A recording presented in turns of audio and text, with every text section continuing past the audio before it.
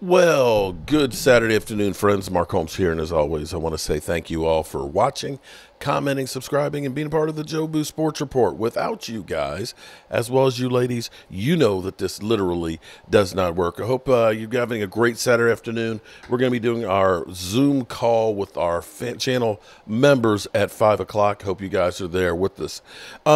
Here's the thing that's kind of cool, or interesting, I should say. I've been doing YouTube here, really kind of, putting full effort into it since 2016. Back then, that's when we started doing live streams on Mondays and Fridays.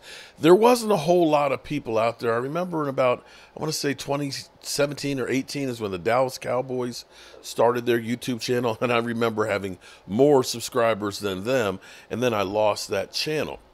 But it's been steady growth, not like the Dallas Cowboys YouTube channel, mind you, but nice steady growth.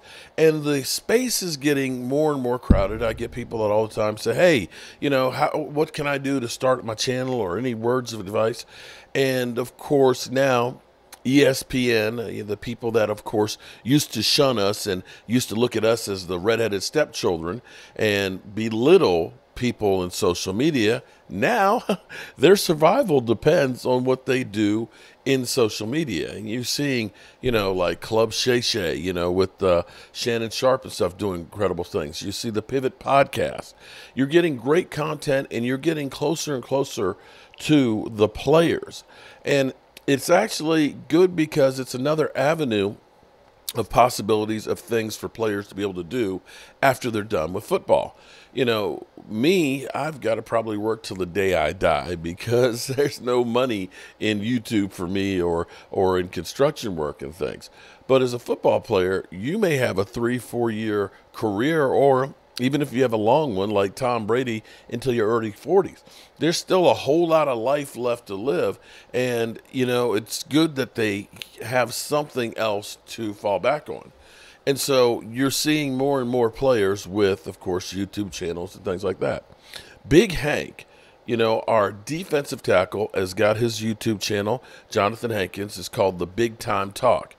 And he had Jake Ferguson. It's about a 53-minute long video and stuff. And if you really want to get to know Jake Ferguson, I say definitely go check it out. I've watched it, and I wanted to take a couple of excerpts from it. Hopefully Big Hank won't copyright me for it, but definitely giving him a shout out, and definitely check out his channel and subscribe to it as well.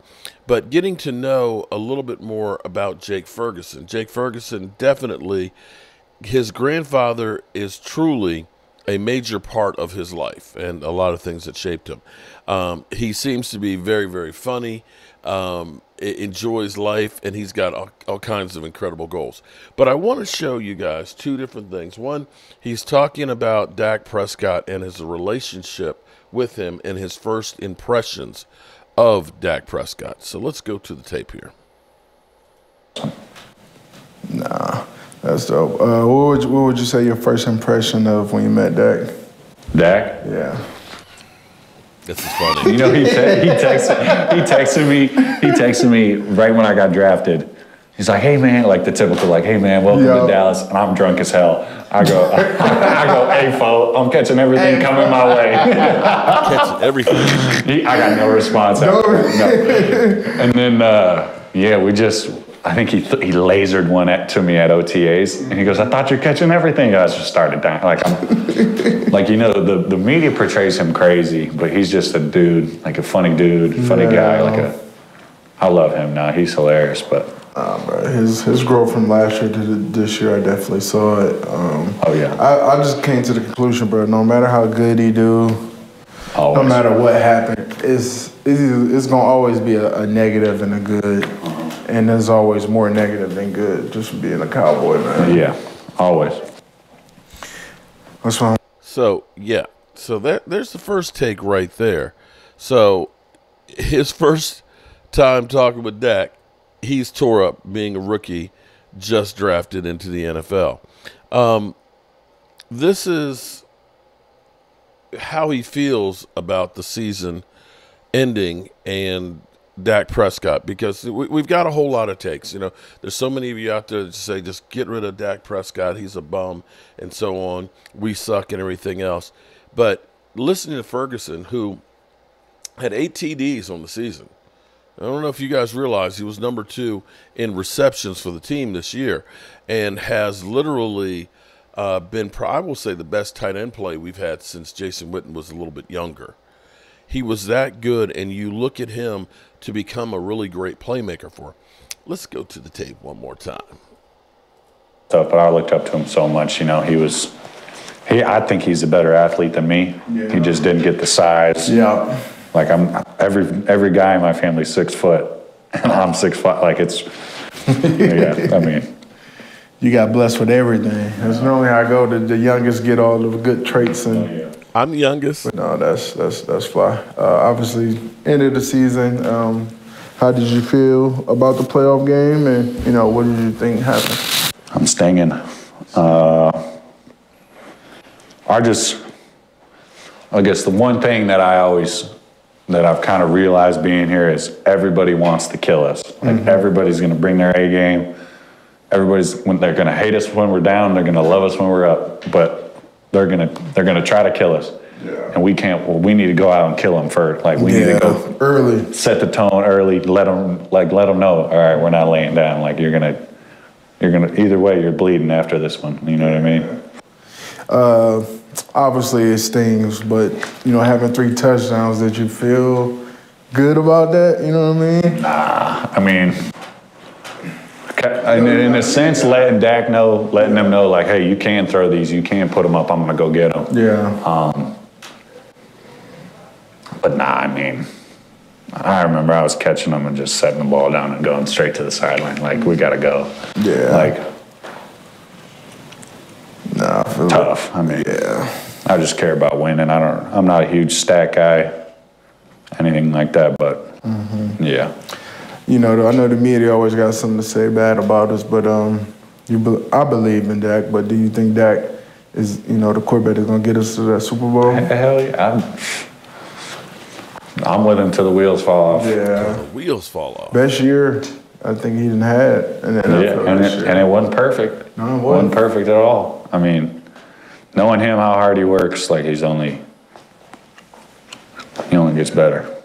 A lot better, bro. Shoot, I mean, his new daughter might have some crazy dad strength coming too. That's a real thing, bro. I swear. So, it's lethal. Yeah. Not sure when you and your lady thinking about it, but when you do have a little one, it's a different vibe, a different motivation. Yeah. It's a different way you carry yourself, and it definitely benefits you. 100%. 100%. What are some of the positives you took away from the season, man? I feel that it was a big growing year. The person who I was the first game compared to the last game is completely different, on and off the field. I think I made the right steps, and then this team, I think, it sucked the way we went out first round exit, but yeah, you know what? That might be the spark that it's like, all right, well, like, yeah, we made the playoffs, yeah, we 12-win season, but last year we did that same thing and we were out first round. Like, it's gonna boost the mindset, say we ain't gonna think any different till we win that thing. Yeah, no, I think this is obviously it's a bad taste, but this is something that's, or if I do come back, this is something that's gonna be like the drive force of the team. You know what I mean? Like, I agree. Everybody that went through this, that's coming back, now it's like everything really gonna be really tight and really just being on our keys and knowing everything, because the moment we got to play this game and to get to a Super Bowl, it ain't. Yeah, margin of error is tiny. Yeah. There you go. So, all right, well, we're going to leave that right there, but definitely check it out. It's 53 minutes long. I just wanted to kind of go there because, we've got so much, get rid of Dak, trade Dak and everything else, from the outside of people who don't necessarily know what's going on. You'll hear, of course, Skip Bayless trying to tell you what's going on in the locker room. And, let's get it from the horse's mouth. Let's see what the players think about him. So there you have it. All right, good people. See you guys real soon. Peace out.